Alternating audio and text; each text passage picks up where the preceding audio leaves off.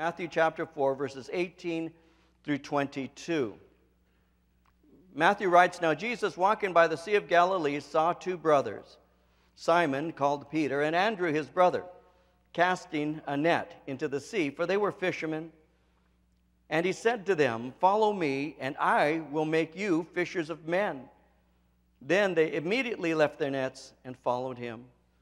And going on from there, he saw two other brothers, James the son of Zebedee, and John his brother, in the boat with Zebedee their father, mending their nets. And he called them, and immediately they left the boat and their father and followed him." So what we have here is, in these verses, Jesus calling four of his apostles. He's calling Simon, he's calling Andrew, James, and John. Now, when you look at your Bible, there are multitudes of people who heard the message of the gospel. From these multitudes came disciples. From these disciples came the apostles.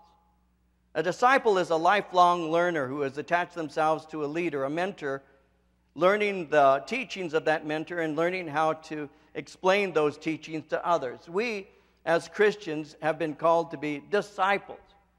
But out of the disciples, the Lord Jesus Christ called 12, who were also called apostles. Apostles are people who are called by God, delegated with authority, and sent out. And so not every disciple is an apostle, but all the apostles were to be disciples. And what we have here is Jesus calling four of these who not only are moving from being called disciples, but they are also referred to as apostles. And so we're looking at the calling of four of these men, as mentioned, Simon, Andrew, James, and John. Now, this is not Simon and Andrew's first encounter with Jesus, because we know that according to John chapter 1, verses 35 through 42, Andrew had been a disciple of John. And we know that Andrew had brought his brother Peter to meet Jesus Christ. In John chapter 1, verses 41 and 42, it says, "The first thing Andrew did was to find his brother Simon and tell him, 'We have found the Messiah,' that is the Christ. And he brought him to Jesus. And Jesus looked at him and said, 'You are Simon, son of John. You will be called Cephas,' which when translated is Peter."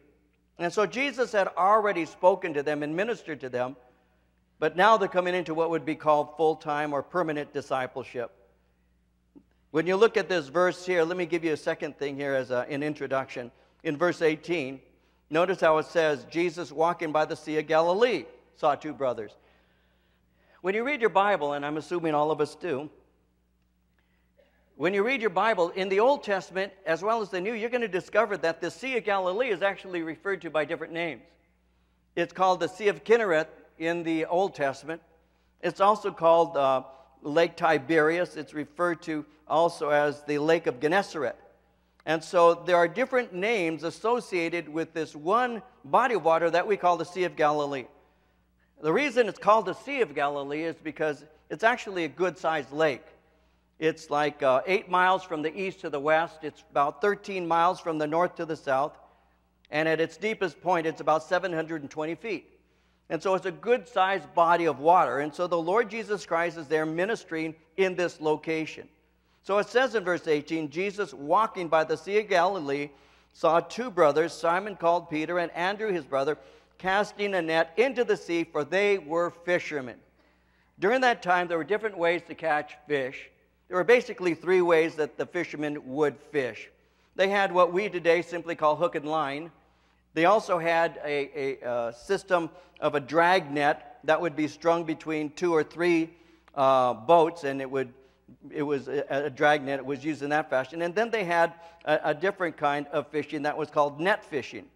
And the net itself was probably around 9 feet in diameter, and they would take this net and they would throw it into the water just offshore. And that's what's taking place here. And so Jesus Christ is ministering to these people who are busy at work. As it says, they are casting a net into the sea. They were fishermen. But notice verse 19 what happens. He said to them, "Follow me, and I will make you fishers of men. They immediately left their nets and followed him. And so, in the first encounter Jesus had with his men, he was intending for them to have solid faith in him, because obviously he's going to save you before he sends you. But now, they're his followers. He intends to send them out into a ministry field. And so as we look at this, I want to develop a few things. Let me lay a foundation, and then we're going to look at some practical application of this. But as we look at this today, I want to show you a couple things.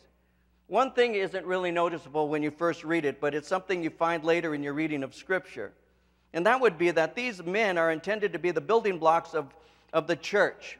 These are men who are going to be foundations of the church, these apostles. And that's because the church was designed by God to continue past the first century. You know, we as believers are called by God to impact the world until the return of Jesus Christ. And so these men are really what we would call his building blocks for the work of the church on earth. How do we know that? Well, Ephesians 2:19 and 20 in the New Testament book of Ephesians, it says, "Consequently, you are no longer foreigners and aliens, but fellow citizens with God's people and members of God's household, built on the foundation of the apostles and prophets, with Christ Jesus himself as the chief cornerstone." So they were the building blocks for the work that would continue till the return of Christ. And the church has been created by God with a purpose. It's to shine as lights in a sin-darkened world. In 1 Peter chapter 2, verse 9, the apostle said, "You are a chosen generation, a royal priesthood, a holy nation, his own special people, that you may proclaim the praises of him who called you out of darkness into his marvelous light." So we are intended as a church to be transformed agents of a transforming message. And as believers, we are then sent out to share what God has done for us. It's really important to develop this at this point. God never intended us, believers, to keep to ourselves what he's done for us. God doesn't intend to do a work in me on a personal level and then for me to remain silent about it. God intends me to take and speak concerning the things he's done, because what he's done for me, he can do for anyone. And we really have to have that kind of idea. In these last days, when so many people seem to be so quiet about their faith, it's time for believers to open up. It's time for us not to be, pugnacious and belligerent and argumentative and all of that. No. But at the same time, if God has touched our lives, we ought to tell somebody about it. We ought to share about the good things that God has done. That's what he intends us to do. There was a man, the Bible speaks of him as a man that was in a region called the Gadarenes. And this man had been severely demon-possessed. And Jesus and his men had landed there on the shoreline, the eastern shoreline of the Sea of Galilee. And this demonized man came running out of the tombs, and he was shrieking, and people were so afraid to go past this particular region because they had tried to bind him in chains and shackles, and he had broken them, and he was in the tombs, and he had sharpened stones, and he was constantly harming himself, cutting himself, shrieking, and the people were so afraid. And yet this man comes rushing out from that area when Jesus lands, and he runs up to the Lord Jesus Christ and begins to speak to him, and as this takes place, Jesus ultimately casts the demon out of him. Jesus said, "What is your name?" And he said, "Legion, for we are many." And so there were 2,000 demons within this man. He was severely demonized. And we know the story of how that Jesus granted them permission to go into the pigs, and the pigs rushed over the lip of that cliff there, fell into the Sea of Galilee, and were drowned. And this man was now seated there in his right mind. And Jesus begins to minister to him. It says in Luke chapter 8, verses 38 and 39, the man from whom the demons had departed begged him that he might be with him. But Jesus sent him away, saying, "Return to your own house and tell what great things God has done for you."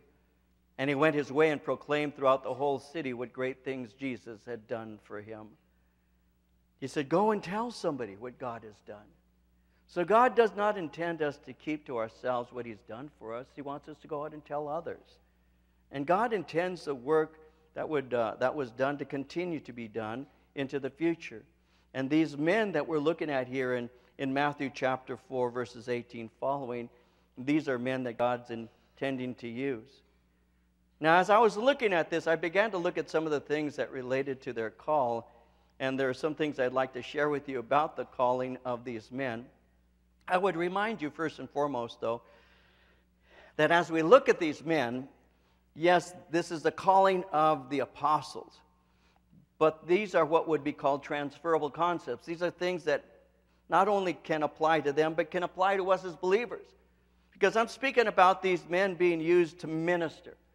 And sometimes today, especially, when I say those who are in ministry, you may immediately be thinking in terms of paid staff members of a church.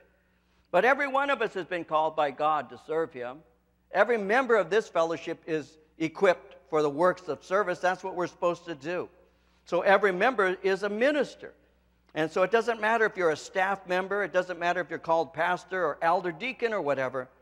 The fact is, this is something all of us are intended by God to do. And when God calls you to serve Him, there are various things that apply to all of us. For example, in this particular case, we first see, according to verse 18, that God's calling and timing may interrupt your life. These men had an occupation that was picked out. They were fishermen. They were businessmen. But Jesus had different plans for them. And I've discovered that God has a way of interrupting our own plans in order that He might bring us into His. And His plans are always better than ours anyway. If I had my way, if I was following my own script, at this moment, I wouldn't be married to Marie. I'd be married to somebody else. Because I wanted to marry anybody who'd say yes. She just happens to be the first one who said yes. But I would have, if I had my way at one time before I met Marie, I definitely wanted to marry somebody else. And if I'd have been married to that person, I wouldn't be here right now. Another thing I think about is I wouldn't even be in Chino. I would probably be in San Luis Obispo, which is where I've been wanting to escape for many years, because I like it up there. But God has better plans. God has plans for you. Jeremiah 29:11 says, I know the plans I have for you, declares the Lord, plans to prosper you and not to harm you, plans to give you hope in a future. God wants to do a work, and God wants to use us to do that work, and He has plans for us to do those things. And you may have a plan for yourself. You want to go to school, you want to get your degree, you want to do a variety of things, and end up doing some occupation, whereas God may say, well, that's great that you have all that training, but I'm calling you to something else. I got saved. I sensed a call into the ministry. I started going to Bible college. My plan was to go through school. I was going to Biola. Biola was a 5-year school to get your bachelor's degree. Then you have your master's that you get after that. Takes you to 2 to 3 years. My plan for myself was to get my bachelor's, move on into my master's, and at the age of 31 to go into full-time ministry as a pastor of my church. That was my plan. It's interesting how that the Lord had different plans, because I didn't graduate from Biola. I didn't get my master's degree, but I did get into full-time ministry when I was 31, actually 30. And so the Lord had His plan for me. The plan was for me to do what I'm doing, and I had to learn to flow with His plan rather than to try and make Him flow with mine.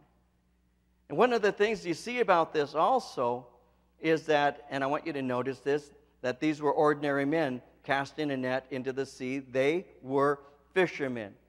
And so God delights in using ordinary men to do extraordinary things. Again, they were simple fishermen, but God intends to make them into men of God. And part of what He is teaching them is that they don't have the adequacy, but He does. Luke 18:27 says, the things which are impossible with men are possible with God. And that is the overwhelming testimony of Scripture. When you look at yourself, you may be saying within that you don't have anything to commend yourself. You don't speak well. You're not good looking, perhaps. You're not from a real well-known family. A variety of things. You may not be well educated. But when you look in Scripture, the overwhelming testimony of Scripture is that God uses ordinary people to do extraordinary things. You look at Abraham, the father of the nation of Israel. He was an idolater. David, who became king, and Amos, who was a prophet, were both shepherds. Jeremiah was simply a young man. We see Simon, Peter, Andrew, James, and John as fishermen. Matthew was a tax collector, and Luke was a doctor. God takes ordinary and makes it into extraordinary. If God can do that with them, here's your question to apply to yourself. If God could do that with them, why can't He do that with you? What is it in your life that God wants to do that you're not allowing Him to do? What is it that you're nervous about, you're afraid to trust Him in? Listen, when I got saved, one of the things that was hindering me from getting saved was the fact that I'm shy. I don't want the center of attention. I don't necessarily feel comfortable there. And so the idea of having to stand in front of all of those people, the idea, I still remember the prayer. I mentioned it to you recently, how that I said to the Lord, I can't stand, because Arthur Blessed was saying, stand to your feet. I can't stand because, I said to him, because I'm shy. And I still am. There have been times when people think that I'm a bit stuck up. Maybe I am, I don't know. So what? Shut up. No. But I am shy. I'm reserved. I've always been. And the idea that the Lord would place me in front of people is a cosmic joke.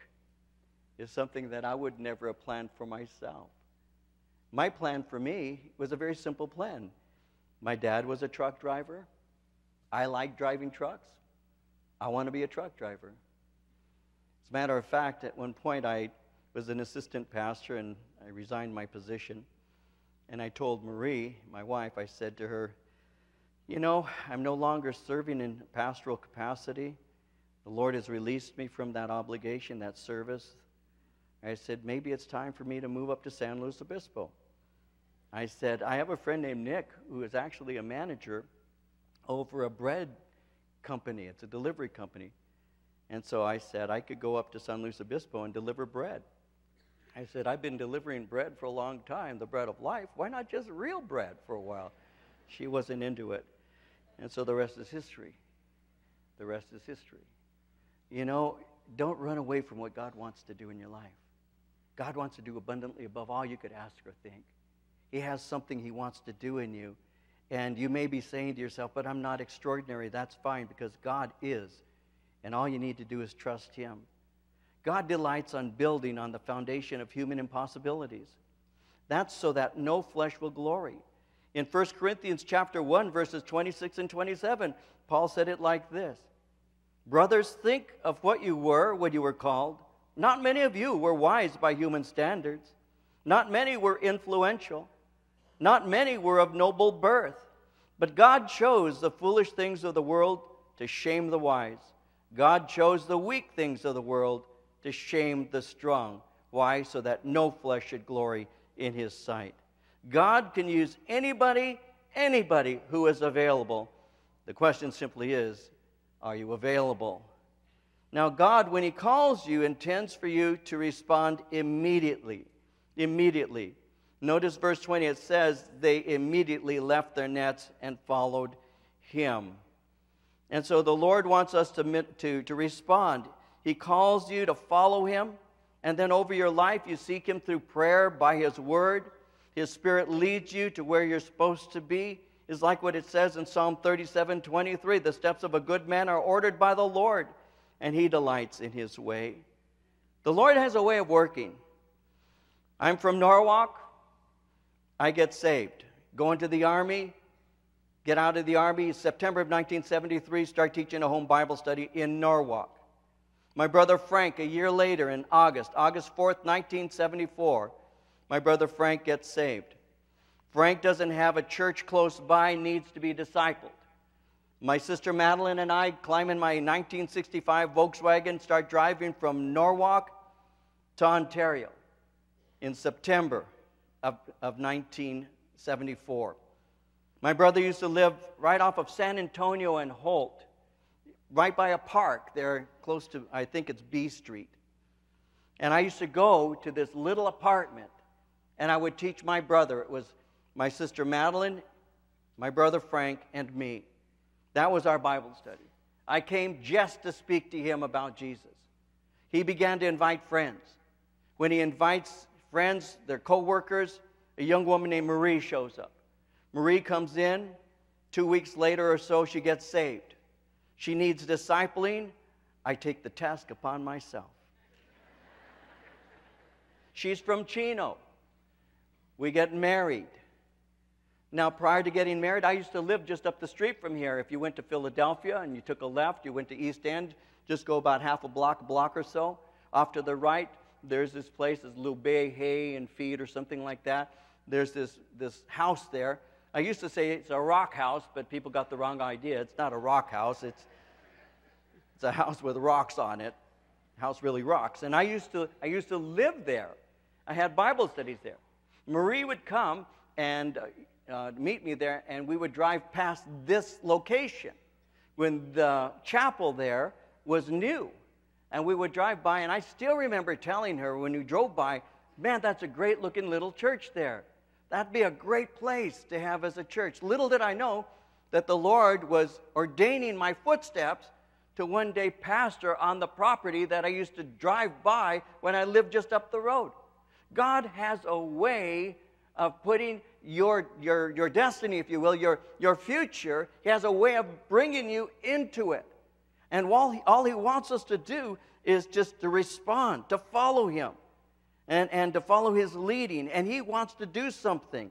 Because when it says follow me, that word follow is a word that speaks of an immediate reaction. No delay. Come now. So he says, I want you to move now, and this is what I want to do with you. I want to make you fishers of men. So he said, follow me. My premier responsibility is to follow Jesus Christ carefully and closely. Remember, Christianity is not a system. It's not a denomination. It's not a simple church. It's a Savior. And we follow the Lord Jesus Christ. And we're followers of him. And as we follow him and pursue him, he opens up doors for us. And he says to us this. He says, follow me and I will make you fishers of men. And so as I follow him and delight myself in him, he's saying, I am the one who's going to make you into the fisherman.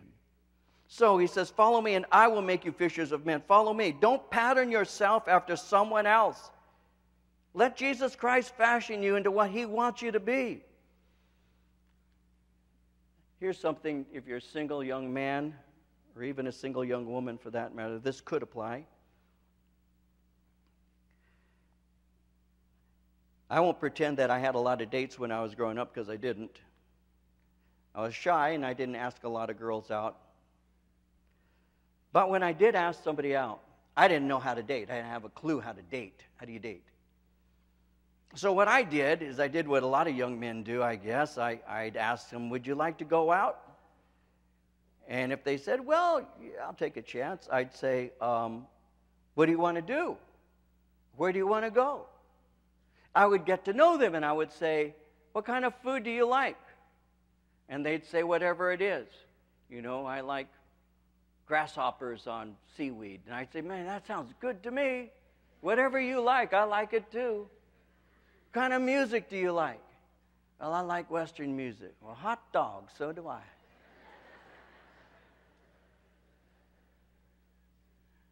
I don't like Western music. So whatever you were, I was. I was a chameleon. And I was that way all of my young life. Then one day, I realized that's just not real. I'm being somebody else, and they're going to eventually find out who I am. If they stay with me long enough, they'll discover who I am and what I am. I can't wear the mask all the time. And so by the time I met Marie, who became my wife, I had made a decision, just be yourself. So when I would ask Marie to go out, I wouldn't say, where do you want to go? I would say, I'm going somewhere. Would you like to go with me? If we went somewhere to eat, I'd say, how much money do you have? What do you want to eat? Oh, I was in the mood for steak. Go get some more. No, I'd say, where do you want, I wouldn't say, where do you want to go? I'd say, I'm going to go get some Italian, or I'm going to do, that's what I did.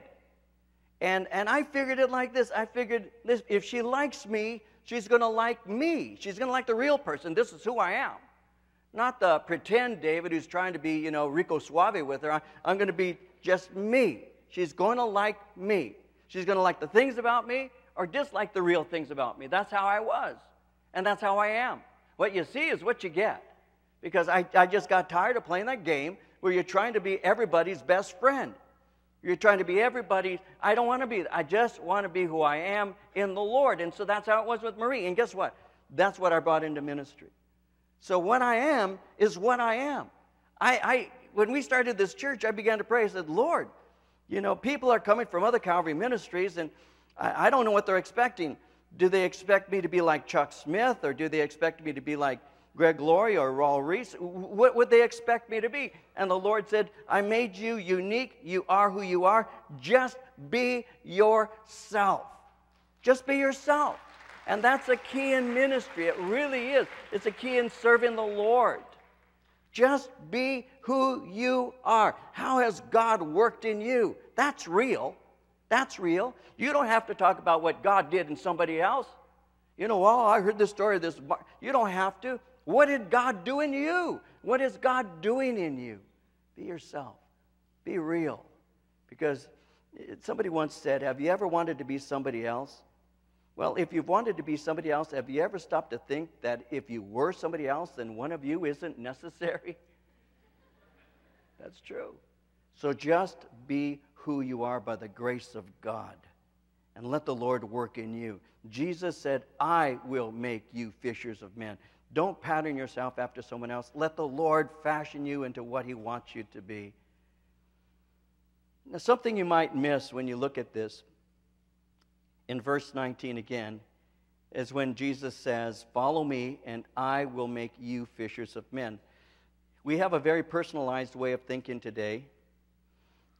We think in terms of individuals.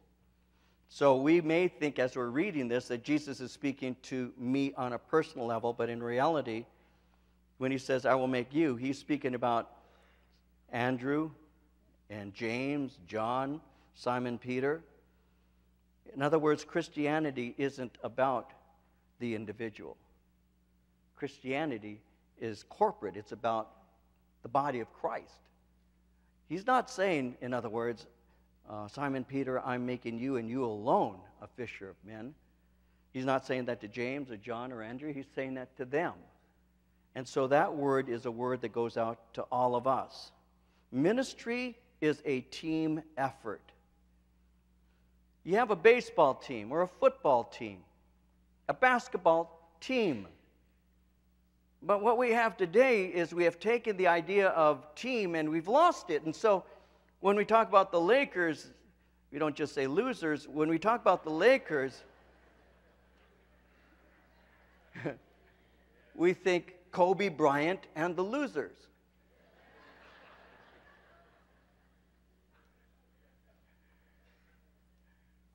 Kobe Bryant, I thought Kobe was on a team. I thought there were 5 men on that team, on that court at that time.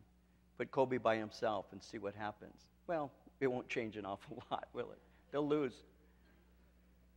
Baseball. Oh, we talk about that pitcher. That pitcher can throw 105 miles an hour. But if you don't have a catcher, you're going to be hurting that umpire a lot.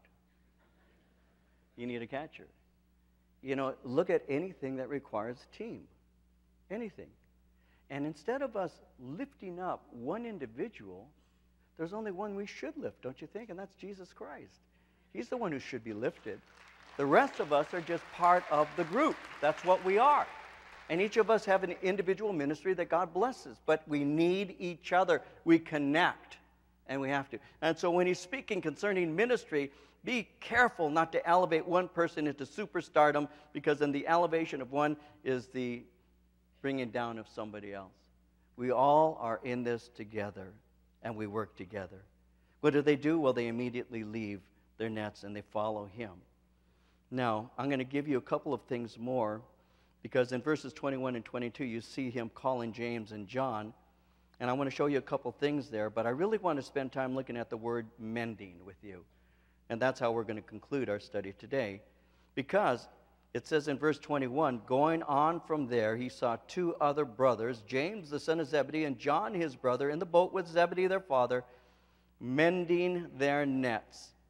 And he called them, and immediately they left the boat and their father and followed him. Now notice with me, these were men that were mending their nets. So Christianity is not simply an evangelistic effort alone. Go into all the world and preach the gospel to all living creatures, all men. Yes, that's what we're called to do, and I want to develop this with you for a minute. Christianity is a message of God, of salvation. We are called by God to take it out to the world. But what is God doing in that message? God is reaching into lives and mending them. Mending people is part of ministry. And sometimes what happens in churches is we can get so caught up trying to fill the pews that we leave the pews filled with empty people. They're there. Their bodies are there. We've gone through all of our programs to get them in there, but they're still empty. Because Christianity is more than simply reaching out. It is actually reaching out, touching, and bringing healing to lives. Mending people is part of ministry. In Luke chapter 4, verses 18 through 21, Jesus said, "The Spirit of the Lord is upon me, because he has anointed me to preach the gospel to the poor. He has sent me to heal the brokenhearted, to proclaim liberty to the captives, recovery of sight to the blind, to set at liberty those who are oppressed, to proclaim the acceptable year of the Lord." He closed the book, gave it back to the attendant, sat down. The eyes of all who were in the synagogue were fixed on him. He began to say to them, "Today this scripture is fulfilled in your hearing." To heal the brokenhearted. When Jesus says that the Spirit of the Lord was upon him to heal the brokenhearted, the words brokenhearted speaks of the crushed, the crippled, or the wrecked people in the world. Jesus Christ came to mend that which was broken. To mend. When it speaks here of mending their nets, that word mend, it means to repair or to complete. To repair what was broken or torn. Ethically, it means to strengthen or to complete, to make a person what they ought to be. He has given some to be apostles, prophets, evangelists, pastors, and teachers for the equipping of the saints for the work of ministry.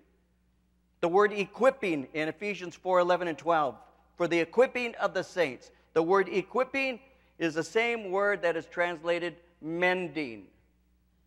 For the mending of the saints. Why are you supposed to bring a word that brings mending? Because that's what needs the gospel. Broken, crushed, wrecked lives. It's not just going out with your Bible street witnessing or door-to-door witnessing and then chalking up one more sinner coming to faith and then bragging about bringing them to faith in Christ. It's bringing them a message that heals a broken heart. That's what the gospel does. It heals the broken. Jesus came to mend. And that's what he does. Jesus goes to the city of Capernaum. He enters into a synagogue. In that synagogue is a demonized man, and Jesus delivers him. Later, Jesus visits Simon Peter's house. Simon Peter's mother-in-law is ill. Jesus heals her. Later on in his ministry, a leper approaches him. Moved by compassion, Jesus cleanses him. Later, he encounters a blind man by the name of Bartimaeus on the side of a road. Jesus was walking, and I call it the Christian parade, was lined up with him. And as Jesus is walking and people are jostling for attention and listening carefully as he's walking, they pass by a man. His name is Bartimaeus. Bartimaeus hears the commotion. He says, "What's going on?" And somebody says, Jesus of Nazareth is passing by. And he begins to cry out loudly. He says, Jesus, Son of David, have mercy on me. And people who hear this, Bartimaeus, begin to cry. They turn to him. The scripture makes it clear. They say to him, be quiet, don't bother the master. But he cries out all the more, Jesus, Son of David, have mercy on me. And Jesus stops. And as he stops, the parade stops. And he turns, bring him to me. He casts away everything, and he gets up, and he finds his way to Christ. What would you have me to do for you? Lord, that I might receive my sight. Let it be done according to your faith. From that moment, he receives his sight. That's what Jesus does. In the midst of the jostling, the crowd, the commotion, the people walking by admiring him, his ear was open to the cry of a blind man on the side of the road that other people were saying to be silenced. A woman is brought to Jesus. The religious leaders had been looking for an opportunity. They wanted to find an accusation against Christ, and they knew that they could find it with this woman because this woman was well known for her immorality, her infidelities. And so they grab her and they bring her to Jesus as Jesus is ministering, and they cast her at his feet and they say, this woman was caught in adultery, in the very act. And Moses in his law says that such should be stoned, but we're asking you, what should we do? And you can see all these people there who are watching Christ as he's ministering. What is he going to do? The Bible tells us very clearly what he does. He gets down and he writes. Doesn't tell us what he writes. It's the only time in Scripture that you find Jesus actually writing anything. He writes and he stands up again. Which one of you is without sin? Now let the first one without sin, well, let him be the first one to cast a stone. That's how he dealt with it. From the oldest to the youngest. They melt away out of shame. Because not a single perfect person was standing there. Woman, where are your accusers? Do you have none? Because he knew that without an accusation, then Moses' law would not be able to be fulfilled as it pertained to that particular sin. Where are your accusers? Do you have none? She says, none, Lord. Neither do I accuse you. Go and sin no more. Did he give her permission to go back into adultery? No. He said, go and sin no more. He didn't give her an excuse to remain immoral.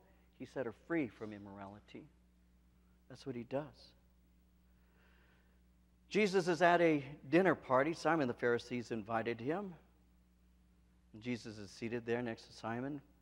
When a woman comes in, she stands there looking around. Finally, her eyes find Jesus, and she goes to him. And as she comes, she begins to weep. She begins to weep uncontrollably. And the tears begin to flood from her eyes to her chin, begin to drip onto his feet as she's standing over him. She becomes aware of the fact that her tears have landed on his feet. She bends down, undoes her hair, dries his feet. As she's holding his feet in her hand, she begins to kiss his feet. Simon's looking. This Pharisee, this man were truly a prophet. He'd know who and what manner of woman this is that is touching him. She's a sinner. Simon, I have something to say to you. Well, say on.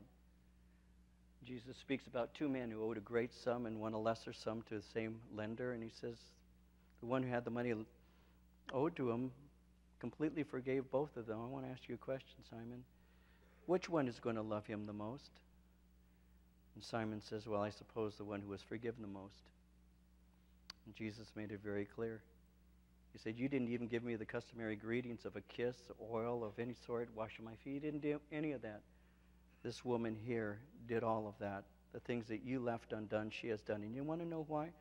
Because as great as a sinner she is, as great of a sinner as she is, she also loves much, because the one who's been forgiven much, that same loves much. Loves much. Beloved disciple speaking to Jesus on one occasion says, though all forsake you, I never will. I would die for you. Would you really, Simon? I'm saying to you, before the rooster crows twice tonight, you will deny me 3 times. I would never do that. I would even die for you. Simon, Simon, Satan has desired you. He's prayed for you. He's obtained you, that he may sift you even as wheat is sifted. But I have prayed for you, that your strength does not fail. And after you've been converted, strengthen your brethren. What did Simon do? He denied the Lord 3 times. This broken man. What did Jesus do? Jesus makes a special trip to Simon to ask him a question. Do you love me? Do you love me? Do you love me? You know I do. Feed my lambs. Tend the sheep. I restore you. That's the Savior that we serve. That's the Savior that we worship. Gracious, loving, kind, and forgiving. Mends the nets. He mends the nets. The broken net, he repairs. The gospel is intended to mend nets. The broken lives. If I were to ask people, if I said, close your eyes, which I won't do, but if I were to say, close your eyes, ladies, how many of you have been hurt by a man? Little boys, how many of you have been abused? How many of you have been beaten? How many of you were abandoned? How many of you remember a Christmas when a father said, I'll be there, and he never showed up? How many of you have been under that, seen that Christmas tree with nothing under it? You didn't even have the tree. You just had nothing. Many of you. How many of you had a mother who said, I love you, but beat you? How many of you have been hurt, broken, mangled, torn up, discarded, left on the side of the road? All of us, to one degree or another, have been hurt. All of us. And Jesus came to heal the brokenhearted. That's what the gospel does. That's what it does. And that's the message of the gospel. That's what God calls us to. We haven't been called to be the world's judges. We've been called to save them from judgment. One of the things about the word saved that you may not know, it's like when you read John 3:16, 17, God so loved the world that he gave his only begotten Son, that whosoever believes in him should not perish but have everlasting life. For God sent not his Son into the world to condemn the world, but that the world through him might be saved. That word saved, sozo, it's a Greek word that means brought to health or healed or made complete. Salvation is about making you complete, about healing that brokenness in your life. God can do that. God can give you a new mind. He can give you a new spirit. He can take you, even if you've been very immoral, and make you as pure as a virgin. He can wash you and cleanse you and make you new. He does it through the power of the gospel. And these men were to send, he was sending them out. He says, you are becoming fishers of men. You will catch them alive and set them free. He wasn't saying you're going to catch them and they're going to die and you're going to eat them. He's saying you're going to catch them alive and you will set them free. That's what you're going to do. Leave your daddy behind. Leave your business behind. You're following me. And you will find a thrill in your life by following me. A thrill that you would never have had in your business. A thrill that you'd never have in any other way. You will be thrilled to the end of your life as you follow me, bringing this message of healing. The Bible says the law of the Lord is perfect, converting the soul. That word convert means to restore or to heal. It's the word of God that heals the soul. So we have been mended.